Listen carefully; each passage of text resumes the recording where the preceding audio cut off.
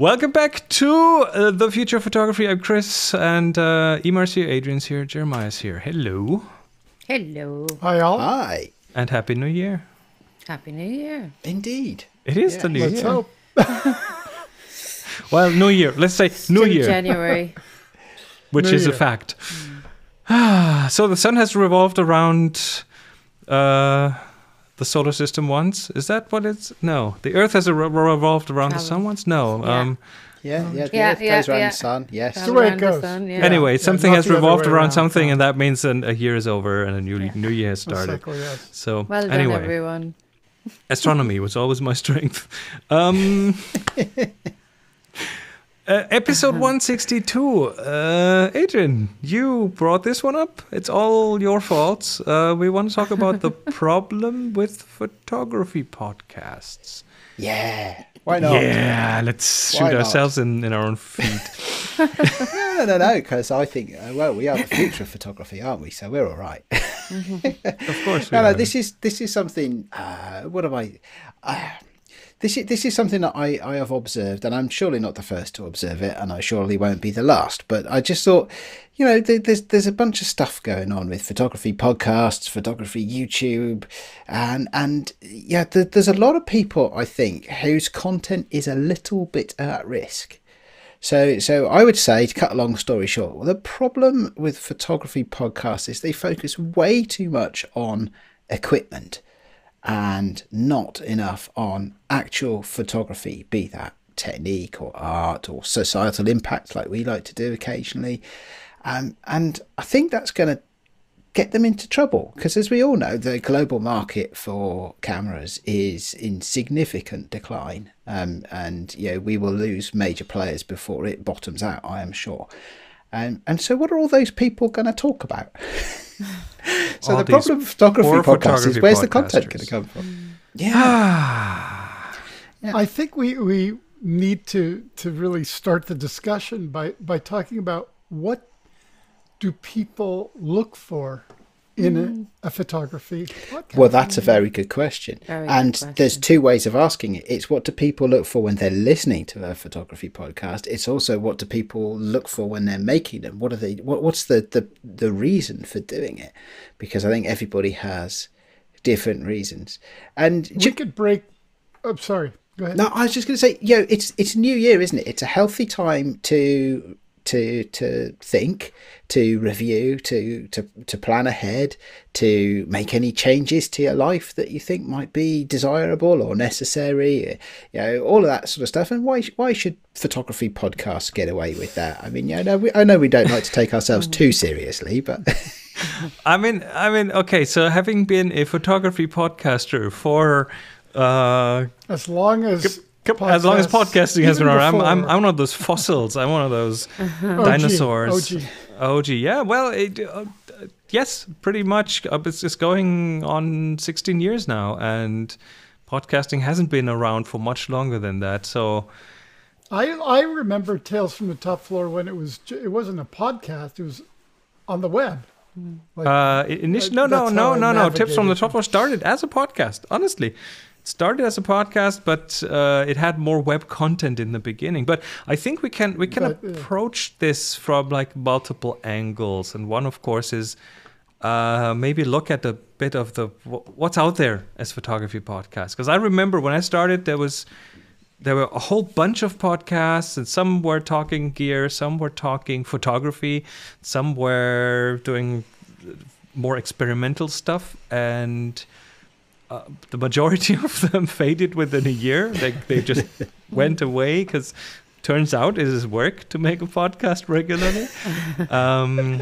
who'd have thought? Or you run Can I out of offer things up- to say. Can I offer up a course. kind of a structure to the conversation? Sure. Sure. Which is just thinking here.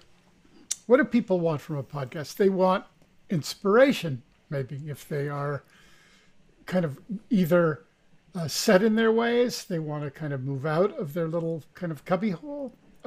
If they are thinking about getting into photography, what does that offer them, etc. So the inspiration part is important. Advice, which is a little different than inspiration. In other words, I'm going down a blind alley. how can this be helped? What do I do if I'm walking in the rain with my lens? Does it, etc. Advice.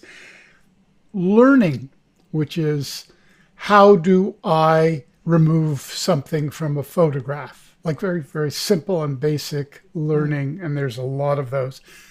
Community, right? You want to feel part of a artistic or photographic community. And then news. In other words, what's new on the horizon? What don't I know about the newest camera that I may want? Are any other areas that would offer the kind of motivation to go to a podcast? See, that's the whole thing, isn't it? Motivation. And everybody's motivation is going to be different. You're not going to be able to cover all of those things. That's right. Well, under one heading, I don't think. No, but why do you go to a photography podcast? Or why does let's do a round. Let's go around. We have inspiration, advice, learning, community, and news. So for each of us here, when you listen to a photography podcast, and of course we are all biased because we're making a photography podcast, but when you listen to any of those, what is it that you are personally looking for? Adrian? Do you know what? Of those, I can relate to many of those. So certainly the conversation and the community piece. That's the thing that, and it's difficult to separate me as a listener from me as a podcaster, I suppose. But as even as a listener, the community thing is part of it. I think, and often the more niche you get with a podcast, the stronger the community and the greater the engagement. And it's So there's that. The education piece I do like as well. Sometimes you it's not all the time, but you sometimes get a snippet that makes you think and sticks with you. Oh wow, that I could really do that, couldn't I? Or that gives me an idea on some project I'm working on. So that those two things. I think for me, a podcast less on the technical side. It's difficult to consume and retain facts just on audio. It's more entertainment for me than it is about facts. And fun.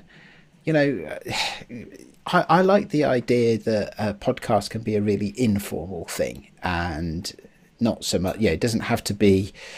What we here in the UK would call Radio 4, right? We're living examples of that. Which is an odd one because Radio 4, BBC Radio 4, for those that know it, is famous for both its very formal programmes, but also its experimental comedy. But I mean the formal sense. I like the fact that we can play around. It can be whatever we want it to be, and. That comes out as a listener when you're listening to podcasts. If the podcasters are having fun, that definitely comes across. So Emer, what is it? And not necessarily just photography podcasts. When you listen to podcasts, what is it that? Yeah, I think if I, depending on what kind of learning to some degree, but I think if I want to know how to do something technical, I'm probably not going to look for a podcast on that. I'd be more likely to look for something visual. So in the same way that Adrian says like that it's more an entertainment thing, I think personally podcasts in general for me are something that I don't put 100% of my focus on. I'm not going to sit there and just exclusively zone out and listen to a podcast. I'm generally doing something else at the same time. So it's something you want it to be easy to listen to. You don't want it to be so complicated that you need to go back and listen to it again. You want to be able to take it in while you're also taking in whatever else you're doing at the time. So, I think if I was... Inspiration probably is the one that I'd pick out of Jeremiah's list of different qualities. And funny sounds coming from someone. My doorbell. I think it's nice to listen to conversations where maybe with photographers or, on their experience, their process. I like that kind of thing. And Jeremiah, is there anything that you specifically look for when you go for podcasts? Well, I mean, generally speaking, I divide my podcasts into really two. two areas. One is news or journalism, because unlike radio or television, certainly now, we're able to kind of listen to deep dives into particular and specific items that give us more than just the headline. And they generally are with people who purport to be, and often are, experts in that field. And it allows a tremendous amount of deep dive journalism into that. The other thing is inspiration. I think the randomness often of a podcast in terms of where the subject of the week may go may trigger something for me to explore. And I find that randomness to be really helpful for me. If there is technical stuff, for example, if I want to do a very specific and particular thing with a photograph or a post-production editing application, I will find that in YouTube or on YouTube, and I can really go through it. And there are some really spectacular teachers who really have a great grasp. And there's very, very little that I can't find if I just don't remember how to do a thing. I'll find it very quickly, but that isn't helpful on a podcast. New photography news is always interesting to me, though, as Adrian pointed out, there is less and less of it. In other words, this lens that's a 0.50 coming, and you can get it for $25, and it's better than, it's like, whoa. Also, here in LA, we get to drive around, or we used to anyway, in our cars. We had a lot more time to listen to podcasts when we're driving. And most of our driving is like 20 minutes to a half an hour to get anywhere. Many people don't have a commute anymore. It's gone. That's it. So you have to be dedicated. But that's how I really break up mine. And what about you, Chris? I've just had a quick look through my list of podcasts in my podcast client, and it comes down to two things. It's the inspiration part, and then it's mostly the entertainment part. And I get that entertainment mostly out of interactions between people. Like on the podcast, multiple people talking to what we're doing here, pretty much. People talking to each other, everyone bringing their personality to the thing, their opinions, their pet peeves, their whatever, and what that does to each other. Example: I'm a fan of the Accidental Tech podcast. Now, okay, that is in my wheelhouse from a tech point of view, because these guys talk tech and I'm interested in tech, so that is fine. But then on the other end, they're such great characters that it's almost a bit like a soap opera, like reality TV. From week to week you get stories that unfold, that go on, what happened to the thing that you kicked off 2 weeks ago, these kind of things that keep me engaged and that are fun for me to be a part of. I like that. It's the equivalent of a story arc across a season, isn't it, in some ways? And often you get that as well if people share some little snippets of their personal life, however much they're comfortable to share. You end up feeling that you can get to know a little bit about what makes people tick, perhaps. And that is a picture that gets richer and richer over time as well. So and the learning, I'm with you, Jeremiah. The learning is on YouTube now. Short tutorials. Some of them are horrendous, but some of them are really, really good and quick and to the point. And so if I want to learn something quickly, or at least get an idea about something quickly, then I can usually do this within 10-15 minutes and at least have an idea what something is about. I'm fascinated by what you said about the entertainment aspect of podcasts. Even the news aspect is entertainment for me. Even that. I think it definitely speaks. There's a podcast. Adrian, there's a podcast which I encourage everybody to listen to. It ranges from 30 minutes to 2 hours. I mean, the times are odd, and it's called This Week in Virology. TVIV. And they're on episode 700 and something. And wow. It is the most nerdy podcast of world experts on viruses. They've been doing this for years and years and years. Of course, this is their year. Yes. And the person, I'd say 40% of it is so, way above my pay grade in terms of the complexity and the technologies and the research and all of that. But these personalities and how they approach the problem solving of viruses, from research, medical distribution, all of that stuff, is one of the most fascinating and entertaining podcasts that's out there. It's really insightful, obviously. It sounds like, it's just a step inside their brains.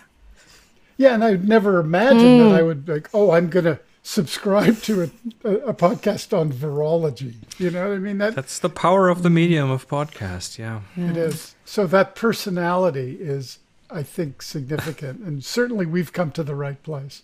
Yeah, here we go. So Adrian, you've written a little bit. Let's reel this back into the photography podcast arena.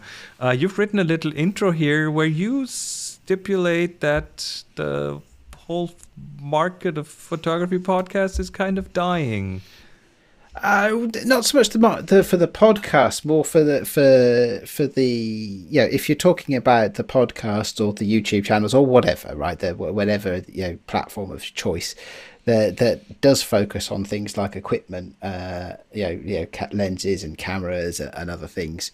And that has, in the last 10 years or so, been the section of the market for content that has really attracted sponsorship, right? Because, of course, you've got a lot of people who want to push their products. That makes sense, doesn't it? But that particular market, as we know, is the market for the equipment, not the podcasting market, but the market for the equipment is very much on its knees, quite frankly. And as I said, I would expect us to lose at least one major manufacturer before the market bottoms out, because things are changing, right?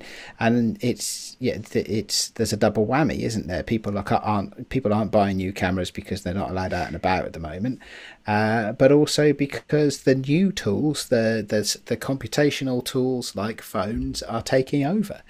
And so what are those people going to do? And don't take it too seriously. It's all a bit tongue in cheek, but it's just about actually there's going to need to be a rebaselining. And I thought, well, it's the holiday period. We think, it's a new year. We can think about what we want to do in the next year. We could even, dare I say it, ask our listeners to contribute what they would like to hear from TFOP in the next year. But I wouldn't want to be launching a new platform talking about kit just now, photography kit, because it might not last too long.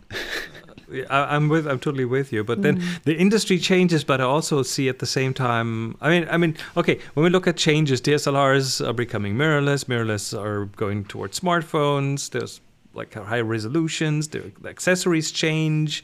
Look at the emergence of LED lights and things changing in size and in price. I see a lot of these changes, but then I also see a lot of those reflected in the media landscape around it, especially in the podcast landscape, because podcasts keep evolving and changing. Those that don't will probably perish, but then... Very, very true. Very true. So I do have one example which I think sits in a grey area, right, which I'd be interested to get a view from all three of you on, which is, and it goes back to the topic of learning. And I don't think I see any more than I ever did, but there are a lot of people out there who say, I'm going to teach you photography. Now, so that I'm going to teach you the exposure triangle, and I'm going to teach you about, I don't know, just about depth of field, and I'm going to teach you. That's how I started with my podcast. Yeah, and now you do one called The Future of Photography, which is all about phones. I know it's not. I'm exaggerating. No. I'm exaggerating. Of course, I'm exaggerating. But the point, the thing is when I see now, and it'd be interesting. This is the thing I'd like to ask you three. When I see a podcast or a YouTube video that's or an online course you could buy or anything to do with learning that says, I'm going to teach you the fundamentals behind photography, I just look at that and I think, well, why? Nobody needs to learn that stuff anymore. So, discuss. Are you saying like learning math now that we all have calculators? Yeah, that is kind of equates to that, doesn't it? Is it? Well, let me be a bit more specific then. To make a type of image, right?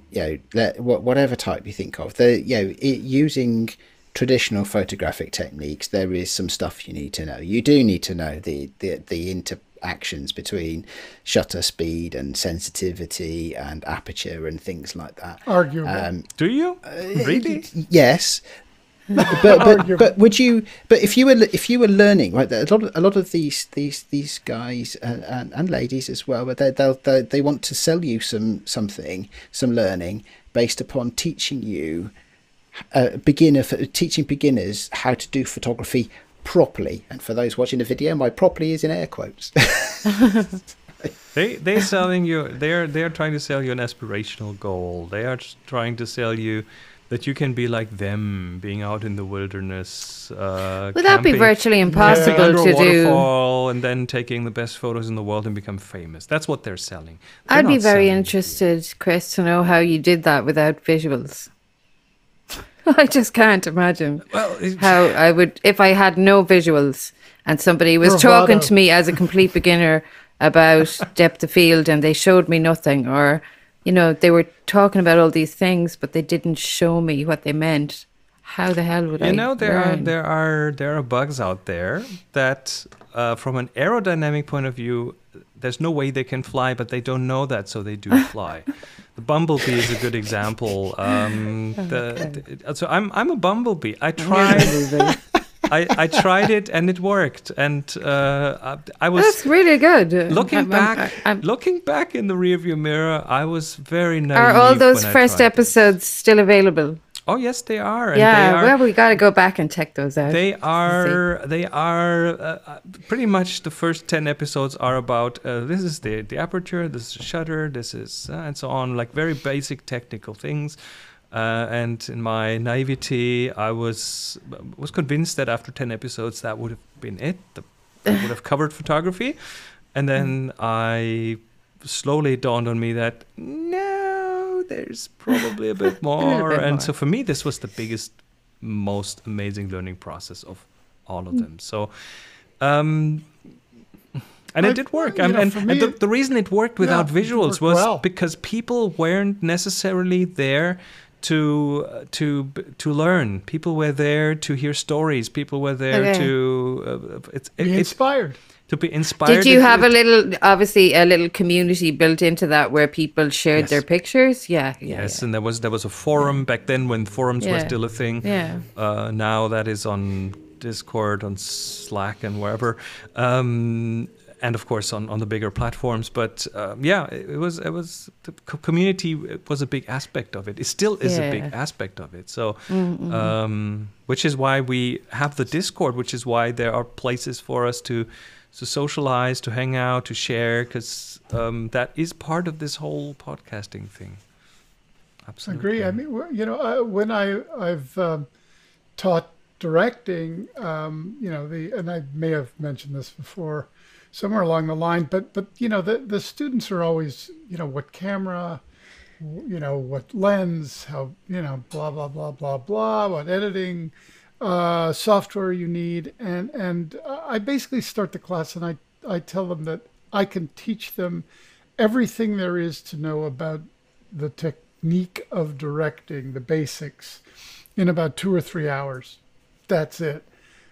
But to understand what that means, you have to have something to say. You have to have some life experience. You need to live your life. You need to read. Oh, shock from the students. Read. Why read when I have Google and my phone? Because, and I would say it's the only way of getting inside other people's consciousness, to see the world in a different way, to travel, to experience pain and pleasure and strife and all of that stuff, so that when you come back to your your process, whatever it is, as a painter, a poet, a photographer, whatever it is, there's a reason and an intention in building up your work or expressing your work.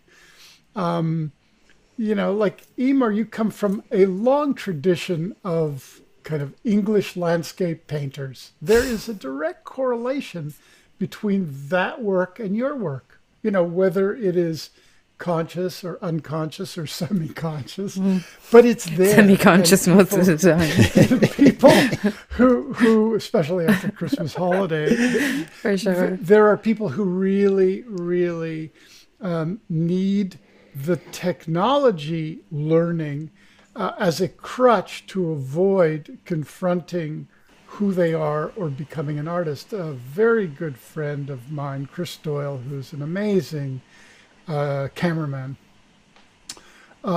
He's often said to his students when he's taught at Camerimage or somewhere like that, don't try to be like me. You don't drink enough. You haven't had the kind of pain in your life that I have. You haven't traveled enough. So if you want to live your life, you have to find out who you are and then apply it to the techniques that we all use. It's just a decision we make about, front light, backlight, side light, no light. But that's to an end. And if we don't have a vision of what that end would be, it doesn't necessarily have to be achievable, but a goal, then all the technical learning in the world is not going to serve you. It's just going to make mediocre images. Mm-hmm. I don't know why I said that, but it's okay. So it's all good. It's all food for the topic, isn't it? It's because how do you make a photography podcast as useful and relevant and enjoyable and informative as everybody would like to be? I'm going to caveat by this because I do feel slightly a bit of a fraud at calling this this show the Trouble with Photography podcasts. I really because I think podcasts are actually not the worst offenders here. I think podcasts are about all the things that we've discussed, and I think it's worse on YouTube, isn't it? Yeah, I think so. Rarely, I have to say, rarely point our fingers towards YouTube. Yes, what people are watching us on right now. Yeah, yeah, but we're classic YouTubers. We snuck in through the back door somehow. Yeah, yes. We're frauds. Fake it till you make it. But I think podcasts are not the worst, because often podcasts are more subtle, and possibly it's because you can be much more free form, and you can certainly be much longer form. I mean, you wouldn't watch a YouTube video for 2 hours every week, I don't think. No. Although having said that, now that probably is where happy shooting is, isn't it, Chris? It is, but again, I mean, that's for those not in the know, is my German photography podcast, and those episodes can be 2 hours long, but that is still first and foremost an audio podcast with the video format kind of tacked onto it since COVID, pretty much, and it is now becoming more visual, but it's still we're still making a point in producing it in a way that that you can listen to it and not feel like you're missing out on anything. Yeah. So it's but there are people who watch it for the entire episode. Yes. That's fantastic. I mean, having made many 2 hour long podcasts with the Sunny 16 crew, there are people that listen all the way through. But I think you get much more freedom, I think, as an audio based podcaster than you would do, say, as a YouTuber who has to be much more concise, if nothing else. And of course, video there's a huge amount of production in video compared to your average podcast, I don't think podcasts are the worst offenders here. I suspect it is possibly YouTubers and social media gurus and such forth. So I do feel a bit of a fraud calling this the trouble with photography podcast, but I'm not that apologetic because clickbait. Yeah, well, me never, Can I how ask dare a you? question? Yeah, Since this is the future of photography, where do you think the future of photography podcasts is heading? Well, do you know what? Or where are they heading? I think we're doing some different stuff now than we were 12 months ago or 2 years ago with future of photography. We are. What are we doing different? I mean, we have the whole video angle, of course, which is different.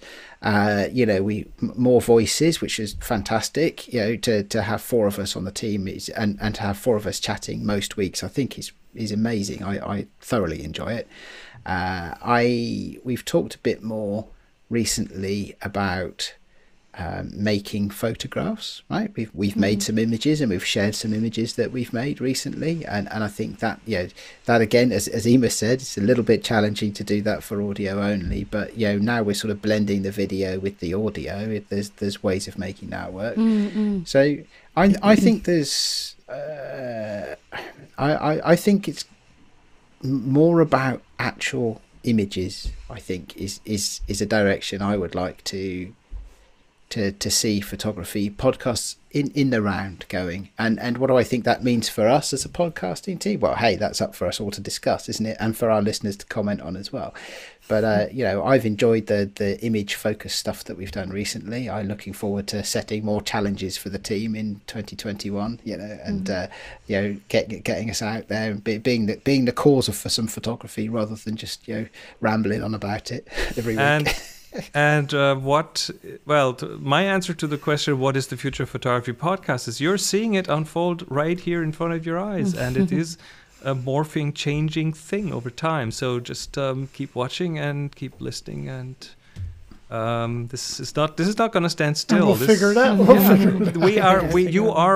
Everyone who's listening is on a journey with us to find something which we're probably not really sure ourselves where we want to take it. So it's an experiment, and I love it being an experiment. That's what podcasting is for me. It's a playground of different things, of different formats, of different ideas. Because if you try these kind of things in a more rigid medium like the television or radio, then you're going to be shut down because it is different and people don't like change. But on a podcast, people who listen to podcasts are typically more open-minded to their podcasters trying things out, changing things around. I've learned this over the last 15 to 16 years, and so I have reason to believe that this is not going to be different for the future of photography. No, I'm pleased to hear you say that, because and I think it's not just about audio as a broadcast channel anyway, is it? Because a big part of the reason I love to do the podcast is because of the people we meet. So I'm loving right now the interactions in the Discord that we have for Future of Photography, and just the conversations you can have there, which you can quite happily have much deeper conversations than you would do on a Twitter, or certainly on an Instagram, which doesn't easily lend itself to long conversations. So I think that there's a lot more depth to be explored, and there's people can be more experimental. We've got audio, we've got written chat channels on Discord, we've got video. Who knows where it'll go next? I don't know. Maybe we'll even meet face to face one day. There is a possibility, and if you're not careful, I will switch this thing totally around visually and make those bubbles into triangles or something. So, how about moving over to the picks of the week? We do have picks of the week. And I will do the first one. Let me just see if I haven't set this up yet, so let me set it up. live. Should we give you some covering show. discussion? You, Blah, you blah, could blah, sing blah, and blah, while you set dance if yourself you up? want to. No, here we go. It's here. I can't do that and stay in my bubble, I'm Coffee? afraid. That is fine. My pick of the week is a technical pick of the week, and it is Wow. a new format that Fuji and Fujifilm and IBM have created. It's a magnetic tape format. Now, magnetic tape is still an important storage medium because it is cheap cheap per gigabyte, and it's used Worth every penny. And yeah, and it's very, it has a high longevity. It lasts for tens and tens and tens of years. And IBM and Fujifilm have created a magnetic tape that can store 580 terabytes, which is mind-blowing amount of data. They're using a new material, strontium ferrite, which is, I don't know, it's just possible to put more on that. They say all I do is see the tape flaking off the base. Well, when I look at tape, that's all I see. They say 30 years at least, and 317 gigabytes per square inch of tape. So that's just crazy. That is bonkers. But hey, I find this kind of stuff. I used to work for a company that had backup products, so I used to deal with tape a lot in one of my pasts. And yeah, I was going to say, but the backup tapes. I saw this article and I was amazed because I mean, I know that there are still some use cases for it. I have a friend who's a recording engineer who backs up lots of old stuff on data tapes. But I didn't think that we'd be seeing, a launch of a new product, but the density of that is astonishing. A single tape. And we create a lot of data. Our sensors are getting more and more megapixels, and our videos are getting more and more high quality, less compression, bigger data rates, that kind of stuff. So you can't just. I mean, we at this point, I have 2 terabytes backed up to the cloud, to a service that I pay. Which is a lot, 2 terabytes, but just the amount of data is increasing, so backup is going to be more difficult in the future. So I don't expect that to be a product for the home.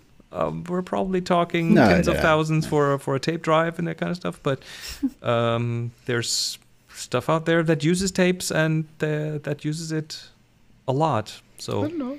I can see a little miniature cassette that'll back up, 10 terabytes or more, just as a home product using. Yeah, bring back the C90. Okay. Omega. Next on the list is, let's see, Emar. How about you? Yeah, this is the lamest pick of the week ever, but I'm doing it again. The 365 this time. Oh, this time, project. I'm back Hey. on Instagram, which I haven't gone near for a very long time. So come over and say hello. Started again. So hopefully I'm going to keep it up again for another 365. Awesome. Love it. Wonderful. Because your last year's one was on Flickr, wasn't it? The 366 you just finished. I just finished. Yeah. So I said mix it up. And also the whole community thing. And I understand that I'm hideously antisocial. So I think it's time to make a bit of an effort. So Well, that's why podcasting is good. There is I have it somewhere in my files, but after a year, there's a kind of a service publisher or whatever that'll just pull all your images out of Instagram, print a book for it, and send it to you. That'd be good. Not super expensive. Yeah. I've done it over the last 3 or 4 years as a record. Oh, I'm definitely doing it at the end of this. The quality is spectacular, much stronger than one would imagine, but it is a great way of keeping a record, and you can obviously make more copies and hand them out. Yeah, actually, my friend actually did one of those pretty similar thing with Facebook. That it was, and oh my goodness, I was really impressed when I saw it. It had gone back over 10 years, and it was a big book, and like I was in it. There was loads of people in it from 10 years ago, and my kids when they were really small, and I just had such fun flicking through that. So definitely they are very good quality. I've seen them. Yeah. Cool. And last but not least, there is Jeremiah. You sent us something about dark matter. Well, this is another technical achievement, but this is basically a bunch of cheap lenses, relatively, pulled together into an array that has really superseded some of the more advanced telescopes. It's basically like computing over multiple computers, creating a kind of a data array, but this is a visual array. It's absolutely a fascinating article and shows you what is possible when people behave as bumblebees. Just go for it. There we go. They did it. It is I think, an amazing achievement and something that will inspire, I think, exploration and more sophisticated uses of high quality lenses arrayed. So it's just for those who need inspiration about what to do with their old lenses. There you go. Well, that is very cool. Yeah, I've heard of the Dragonfly array with 48 lenses and them actually discovering like a new galaxy, that kind of thing. So pretty amazing. So there you go. Yeah, that brings us to the end of the Future of Photography episode. Where are we? 160. 62. 162, I think. For the 4th of January, 2021. And we'll be back in a week from now. And of course, you can find us on the Twitters, on the Instas at TFOP Now. Or join our Discord, tfttf.com/join TFOP. It's all linked in the description. Yeah, and I'm especially interested this week to hear from people who've got ideas about how we should continue to evolve the future of photography as a podcast. Yes, let us know. And be back in a week. Until then, everyone, take care and bye-bye. Bye-bye. Bye. Bye.